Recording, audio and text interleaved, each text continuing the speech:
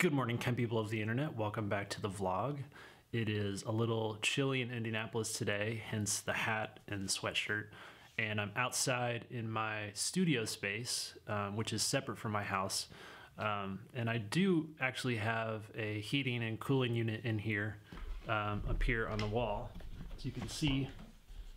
And this thing actually works really well, although I've had it turned off for the past week or so because it was really nice here. I'm really lucky because where I live, there's this really cool park really close by, and I can just walk out there, and just beyond the park, if I keep going a ways and follow the road just a little bit further, I get to this trail where I can jog, and most of the time it's usually pretty empty, especially during the weekdays. So I like to go out there and go for runs, and I can go north or south on the trail, and I can just go out and find a lot of open space to run, not have to worry about traffic or stoplights too much.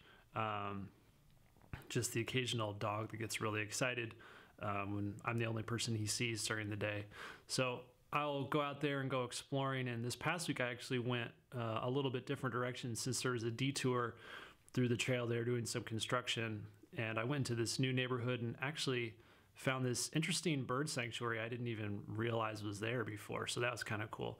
And there are a few nice bridges and waterways that I get to sort of visit as well when I'm going down south.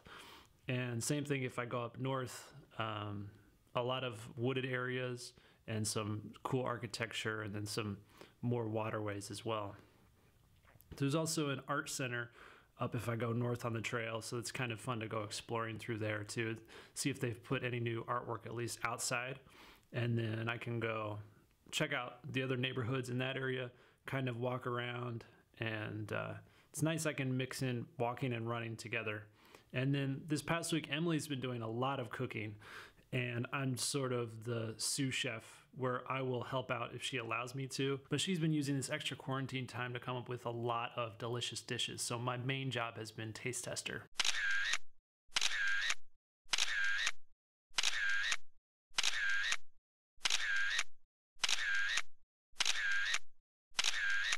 So this week I've been reading this, which is a publication called Music and Literature, and this is their 8th release, and for each one they do sort of a profile on 3 or 4 different artists.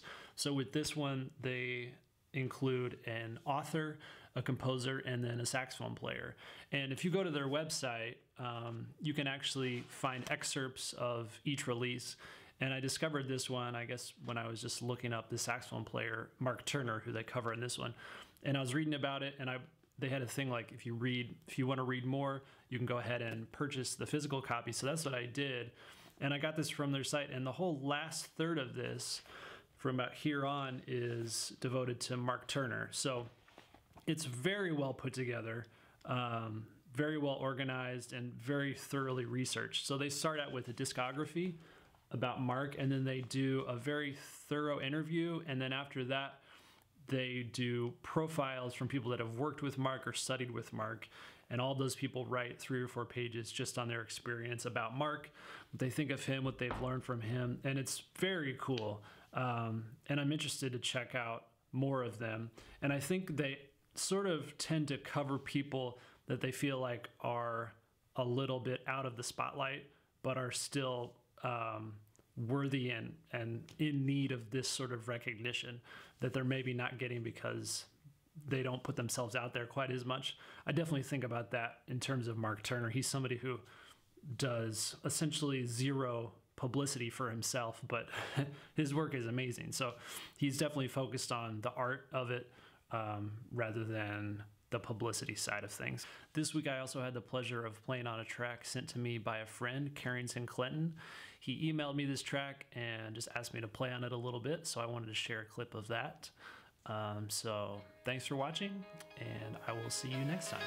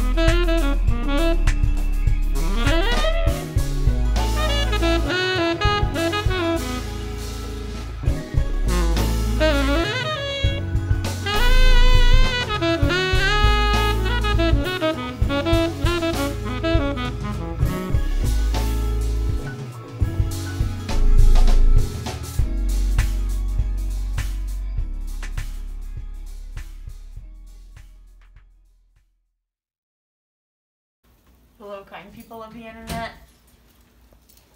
Grocery shopping 2020.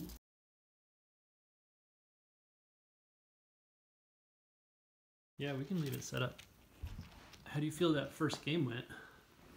I mean, I threw it about 5 moves in. 5 moves in, you threw it? Yeah. Why? Because I didn't want to play anymore because I was losing. I think all social media allows for the coveted double chin look.